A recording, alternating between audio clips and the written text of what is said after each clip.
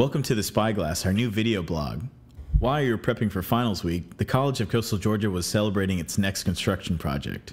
On May 4th, CCGA hosted a groundbreaking ceremony for a new residence hall. An audience of students, faculty, staff, and community members gathered to watch the ceremonial first shovel and hear remarks from various dignitaries, including CCGA President Dr. Gregory Aloya, University System of Georgia Chancellor Hank M. Huckabee, Georgia's District 1 U.S. Representative Buddy Carter, Brunswick Mayor Cornell Harvey, Student Body President Robert Marcus Meidel.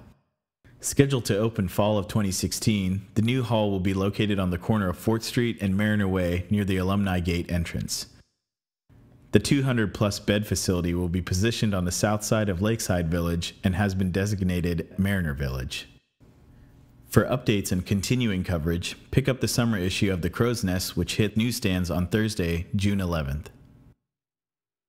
Graduation 2015. Congrats to all alum.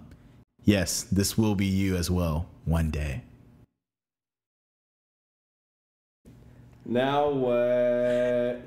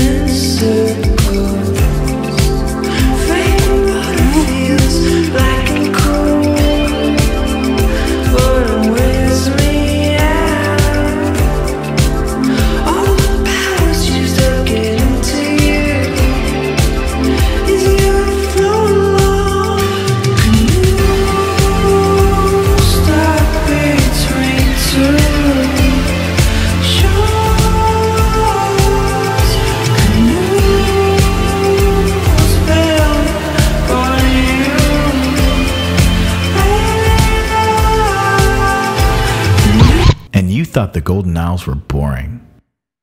Thank you for viewing this edition of the Spyglass, and be sure to check out future videos.